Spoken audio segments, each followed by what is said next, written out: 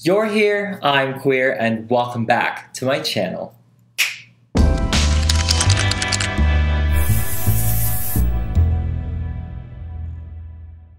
So for this video, you already know from the title, we are going back to basics, back to BaseHex.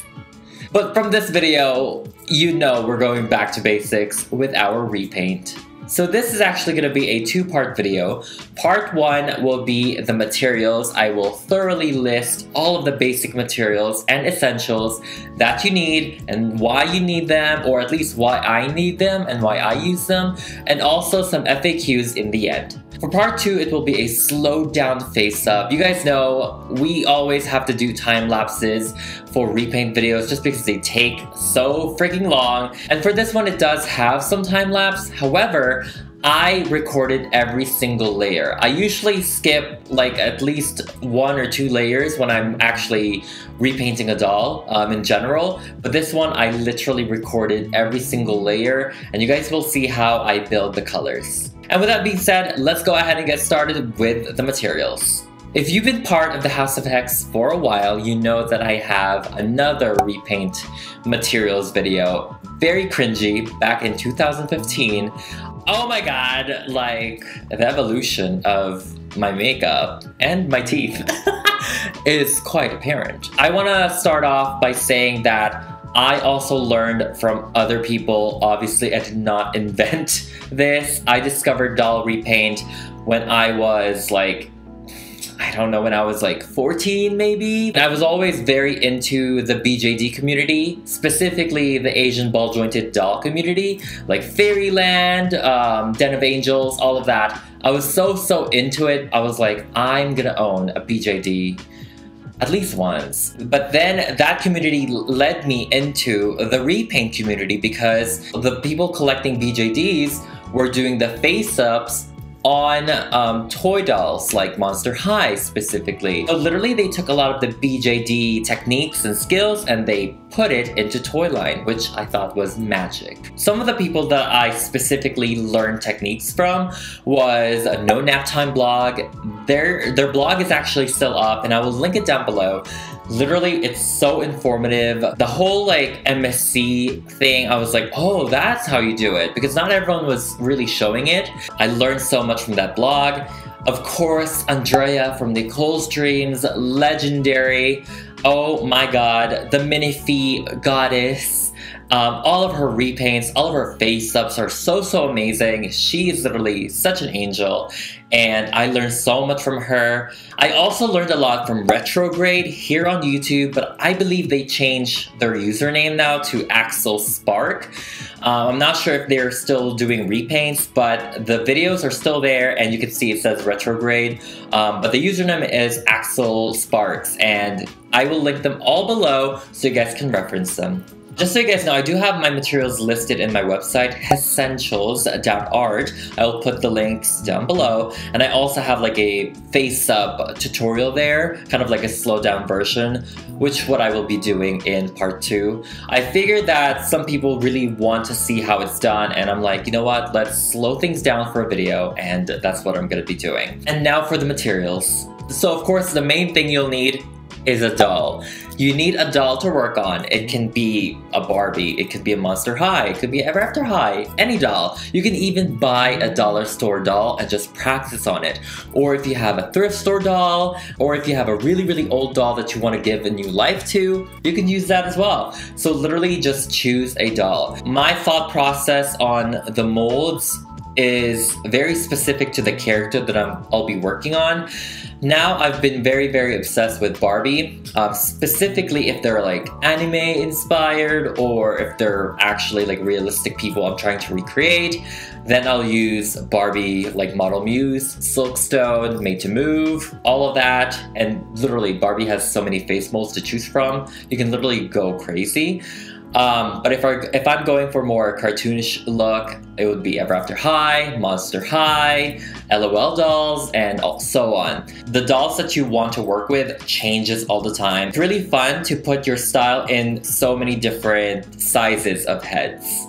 When you have chosen your perfect muse, your medium, your canvas, your doll, The next thing you need to do is obviously to remove the factory paint. And now this, you can use 100% acetone, which I prefer to use. I actually get them from local dollar stores. They literally have, oh my god, they literally have 100% acetone in dollar stores, and it's amazing. You can also use nail polish remover. However, there are nail polish remover that doesn't have acetone, and in my experience, that can get really smudgy, and it's not enough strength to really like satisfyingly remove the factory paint. So as much as possible, I would suggest 100% acetone. Just be very, very careful. It's very dangerous, so just be careful when you're handling acetone. And yeah, that's what you need to remove the factory paint. So the next one is our super infamous Mr. Super Clear, Mr. Super Queer, or our MSC. She's right here. I don't know if you guys will be able to see her. This one's a brand new one. I order a lot of these in bulk because sometimes I really run out, and this one can maybe work with maybe 4 or 5 dolls. 5 is actually pushing it, but maybe 4 dolls. This can work. It is a Japanese product, I believe, and that's why it's a little bit harder to source if you live in other countries. Like I said, they just added it in Amazon, so I was really, really happy. I used to get this from eBay, and yeah, it's very expensive for what it is. I believe a can is at least $18 to $20. And yeah, very, very toxic. I specifically get the Mr. Super Clear UV cut flat. Make sure you guys get flat. Even if it's not UV cut, make sure it's flat. And yeah, the UV cut, it just kind of has more of a protective layer against the sun. I mean, my dolls are never in the sun, so I feel like it's fine, but you know, you never know. And yeah, that is pretty essential for my doll repaints. I know that a lot of people are asking for alternatives, and there are alternatives. There are other alternatives that you can use a airbrush machine, but I'd rather just have this because it's just easier. And yeah, very toxic, by the way. Very, very toxic.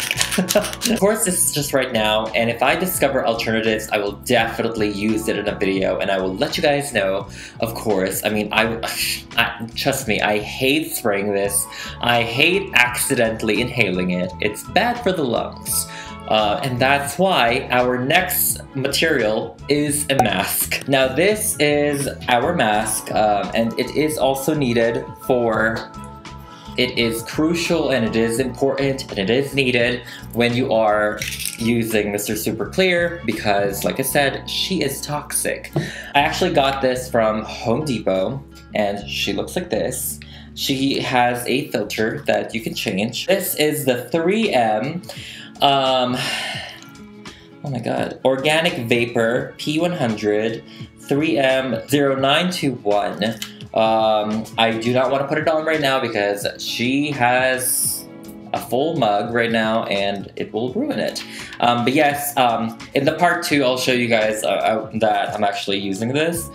And so yeah, I feel like we need to buy that stick that tells you where the wind is going, and you want to spray alongside that, because imagine if you were just like, and then the wind is like, boom. I don't know, hospital maybe? But yeah, so just make sure to spray with the wind when you are using Mr. Super Clear. It's just better, it's just healthier, and yes. The next material is watercolor pencils. Now this one, the only brands that I consistently use for years is Derwent watercolor pencils, and that is because it's not chalky, it glides really, really well, And if you go to Dick Blick's, you can actually buy individual ones. So I can literally just keep buying black, I can keep buying white, I can keep buying the neutral colors, and it's great. I believe you can also go to the Blick's website and buy individual pencils. And obviously the more you buy, the more discount you have, I believe. But yeah, I love Derwent watercolor pencils. In my previous materials video, at that time, I was also using Faber-Castell, but it's just a little bit chalky for me. It still works, but I feel like I remember it can chip off the Mr. Super Clear layer, and it can be very, very chalky looking. And I remember not being able to get really, really smooth lines. So, and that's why I went to Derwent watercolor pencils, which is so amazing. You can literally buy a whole pack. All of the colors are there, and then you can just keep buying singles of the blacks, the neutrals, you know, the beige, the nudes that you need, the browns. And so yeah, because the pencils is very, very soft, you have to keep sharpening it to get the tips. And no, I'm not using it wet. However, you can take the pencil, wet the tip of it, and then take a brush and withdraw the color from it. But that obviously gives you paint, kind of like, you know, like a watercolor paint. That's not how I draw it. If your pencil is wet, you most likely will not be able to get like really sharp lines. And yeah.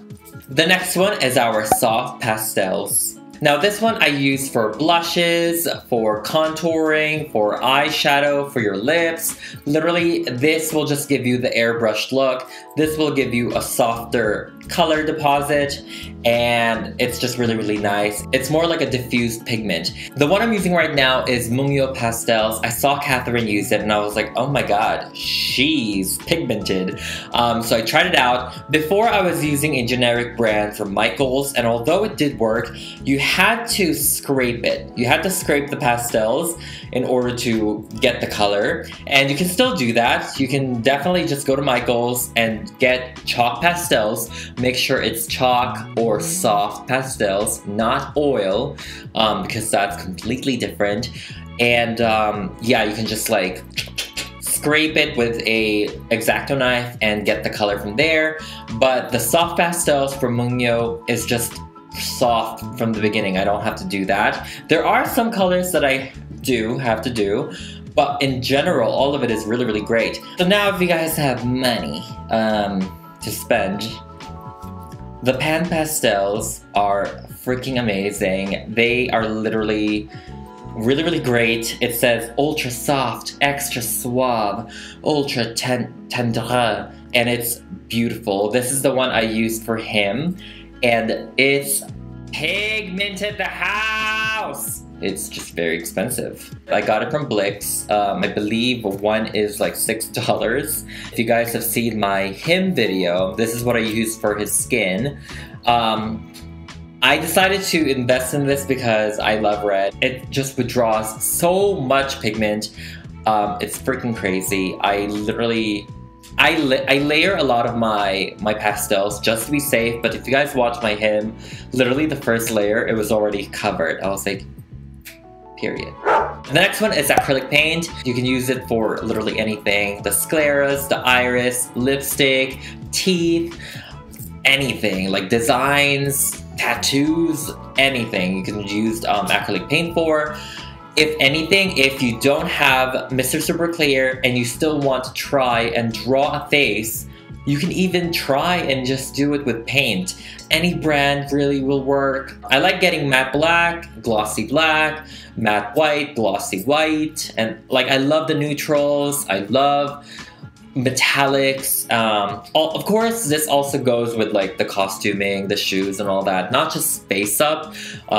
So yeah, a good amount of acrylic paint in your disposal is really, really great also. The next one is our gloss. So the gloss that I personally love to use is Sculpey Gloss Glaze, and I've been using this since I was in high school. I used to make clay charms, and it still works with the doll. I use it specifically for the lips.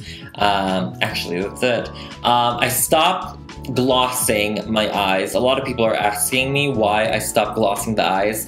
It's just when you have all of these lights and you're trying to photograph a doll or trying to take videos of them, like the only thing you see in the doll's eyes are reflection of your ring light, of all the lights, and I didn't like that. Whenever I'm trying to post a picture, I would have to edit the doll. I would have to edit the eyes to make it look normal and not like, it's not like reflecting all of these crazy ring lights.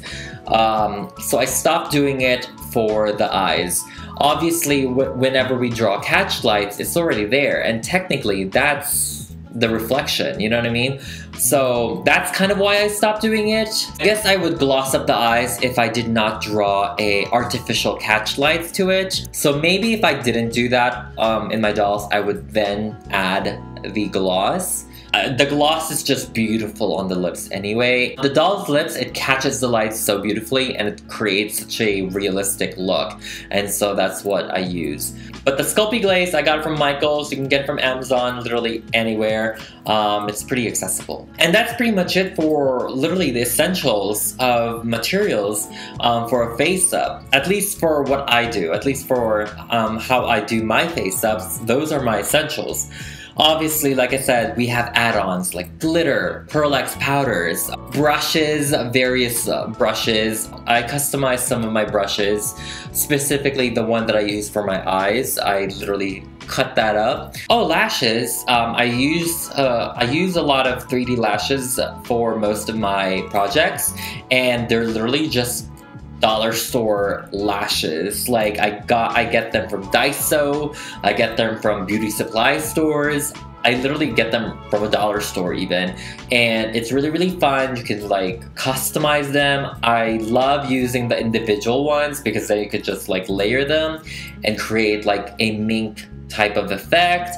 I mean, that's really pretty much it for the essential materials on a repaint. Like I said, this is just the general ones. Each specific doll and project can differ. Like literally, I grew my materials over time. I was like, oh, for this doll, I need lashes, so let me buy lashes. And just over time, I just keep buying lashes. And oh, for this doll, I need a specific acrylic paint. So I would get that acrylic paint, and now I have it. There are some of the materials that you want to start with in general, like the Mr. Super Clear, acetone, you know, all of that. But in terms of colors and how big you want your collection and color palette to be, it really grows over time. I feel like most hobbies is like that. It grows over time. It's never like a one-time purchase. And that's really pretty much it for the basic essentials of a face-up. And like I said, these are just essentials for me, so it can really vary from person to person and from project to project. That's pretty much it. And now let's go ahead and head on to some of your questions.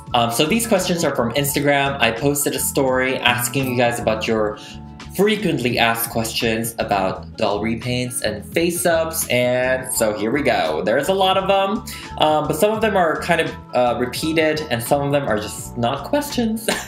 Yeah, let's go ahead and get started.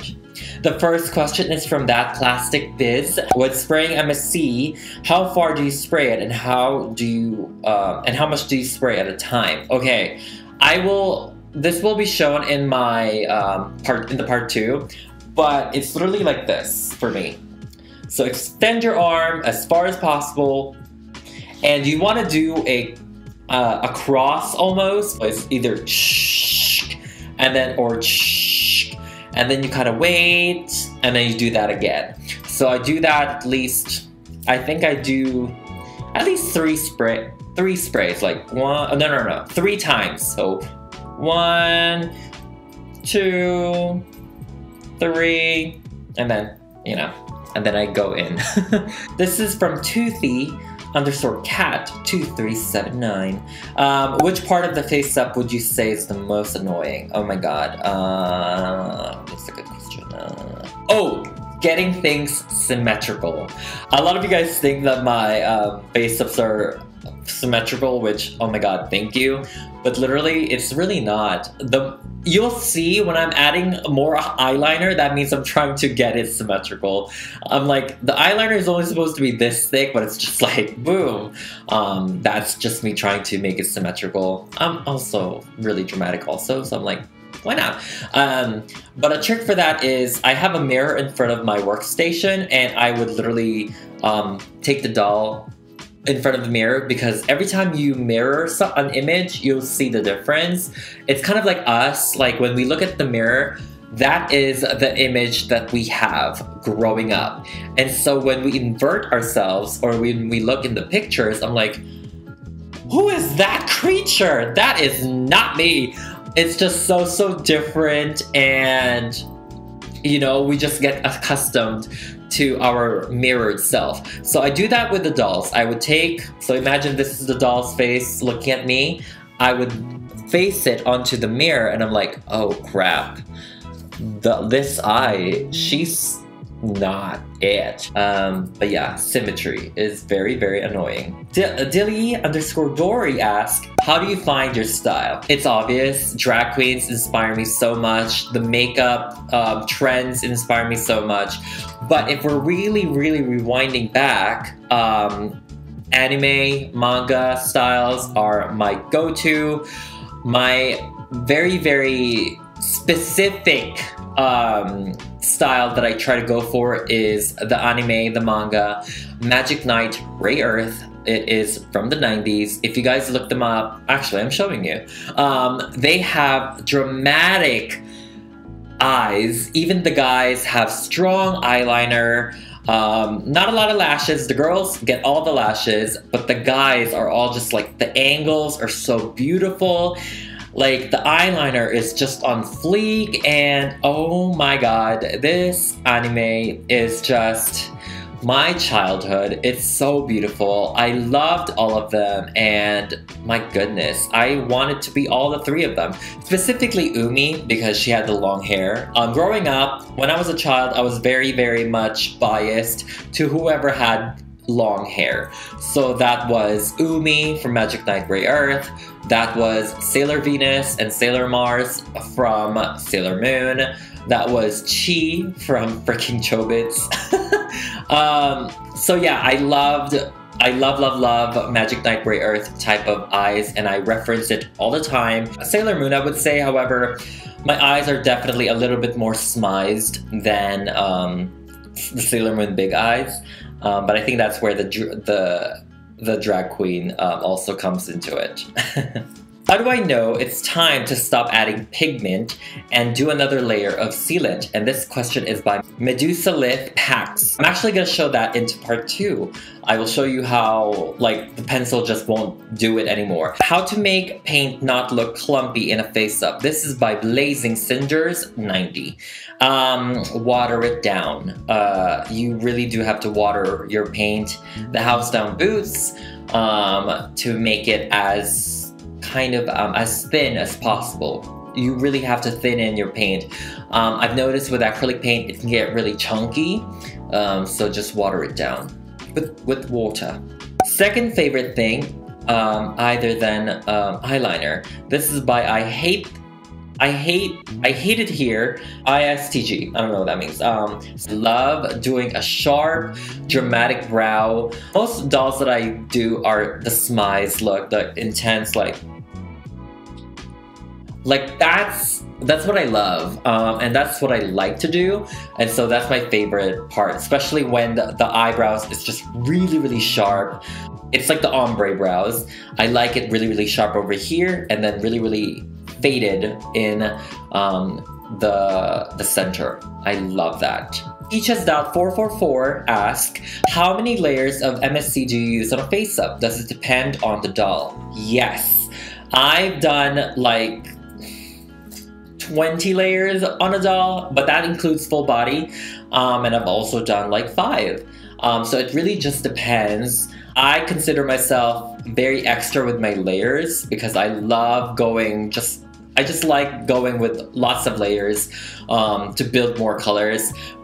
The downside is that when you have a lot of layers, I would say more than 4 MSC layers, it can get into the cracking stage. Because MSC can crack, it's not like vinyl where it stays flexible. I work on my doll heads on the doll's bodies. I would do everything that I can to prevent myself from squishing the doll in the end. I don't know if I'm explaining it correctly, but yeah, too many layers can make your doll's faces crack if you squish them.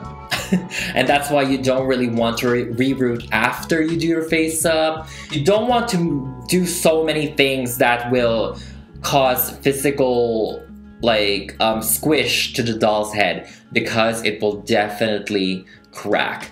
I cracked my Little Pony Twilight doll. I had to redo her face. I cracked, I believe, Blossom, because I was working on her without her body, and then I ended up, I put her body back, and I'm like, crap, I just squished it, and it's like, so yeah, the less layers that you do, the more flexible it can be. However, the more layers you do, the more kind of color and blending that you can do. So it really just depends. I really hope I explained that correctly. I feel like I didn't, but I don't know, we'll see. The most layers I've done was for Jeffree Star, because of the tattoos. It was the whole thing was actually, it was maybe more than 20 layers because I was working part by part. But yeah.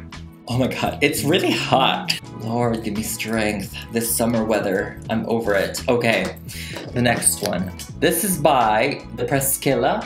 What is your favorite color scheme to work with? I love black and red so much. I love wearing black and red. I love black and red. It's just my favorite thing. And I just recently watched Kakegurui, the gambling anime.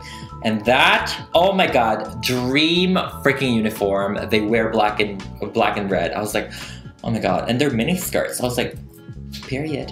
I'm definitely channeling my Yumiko Jabami one of these days. But yes, black and red, sometimes with purple.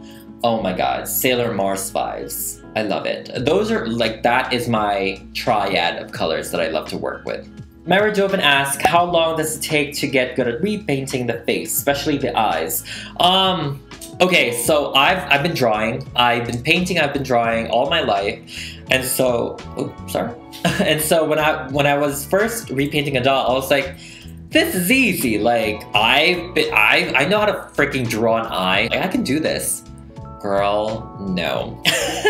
Drawing on a 3D face on a 3D object is literally not the same. It's like, whoa, this is different territory. But just really keep practicing. It's really just practice. Like, most of my earlier stages of face-ups is actually posted on YouTube. So if you want to see that, you can definitely do that. You can definitely see the evolution of my face-ups. And I'm still learning a lot of techniques and a lot of styles. So yeah, just do it and don't be afraid to fail. It can be erased. Have you accidentally destroyed a face-up? And this is by Renee Choice. Yes, like I said, my Twilight, my Blossom. I mean, they're not noticeable. Like in camera, you won't even notice it. But because I've been working on this face for so many days, and just the bare minimum of one crack, like, gets to me. I'm like, oh my god. Like, specifically, like, my Powerpuff Girls, the cracks are all in their, like, this is the head, they're all here, mostly. And I'm like, oh my god. Like I said, because you do spend so many like a long time on creating this art, it sucks that it even has one slight, like, crack, you know what I mean? So yes. Cho.c asks, where would you use MSC if you have multiple dogs? You have to spray it outside, really. So just keep your dogs in when you're spraying, and just wait for the wind to blow. I've used fans before, like, to really direct it to, like, leave. It's very, like, toxic smelling. Like, you know how, like, when you smell acetone accidentally, you're like, oh crap. Or like when you smell Sharpie, you're like, ooh, but you're like, Spray outside. Spray outside. Spray on a... Spray outside. Finally, dolls ask, how to not make your hands shake when repainting, specifically Barbie heads. So Barbie heads are they're definitely very, very small, but I tend to use my pinky to hold onto something. So how do I hold? So I usually hold my dolls like this, and I would rest my hands somewhere. You really do have to rest your pinky, or some sort of your hand somewhere in order to do it. You're not really like doing that. I think that helps me repainting. So try doing that. Yeah, I think that's pretty much it. Just try to rest your hands somewhere comfortably and then do your face up. Charles_Way1231 asks, how long does it usually take to do a full repaint? Ooh. I don't work on my dolls straight out. Like, obviously you want to take breaks because then you'll just go crazy just looking at this piece of plastic. I think I work on a face for at least 3 days. I'm not sure how many hours per day. I definitely tried to do a face up for 1 day and it drove me insane. It was pretty much the most stressful day of my life. It was the saddest day of my life. I was like, oh my god, I'm like trying to do this.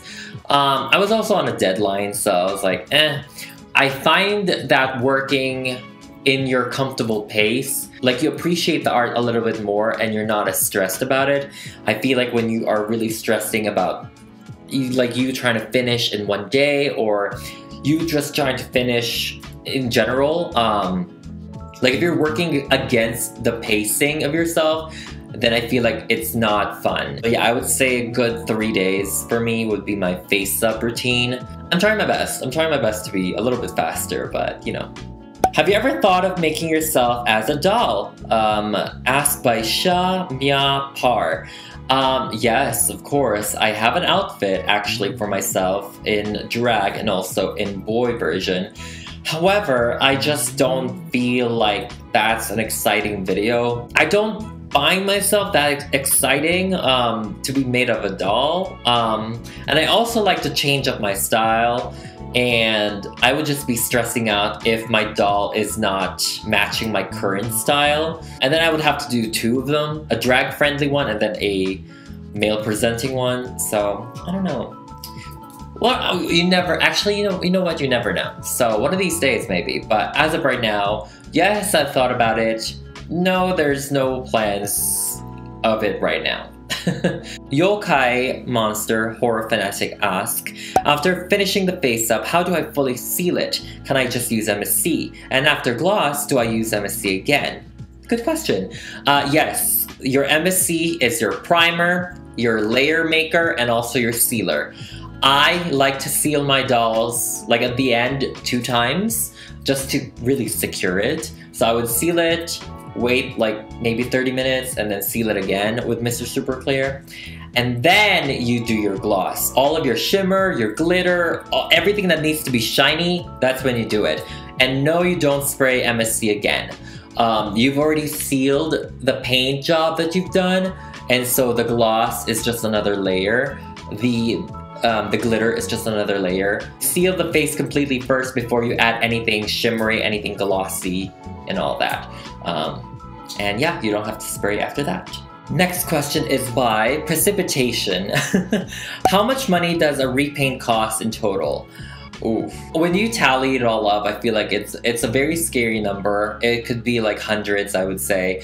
But like I said, this hobby takes a while to build up. It's not really, there's only a few things that you would need at the from the get-go. I would say it would be the Mr. Super Clear, which I said is like 20 bucks. Mungyo Pastels, which is probably 10 to 20 bucks. The Derwent watercolor pencils, I believe, is also 20 bucks.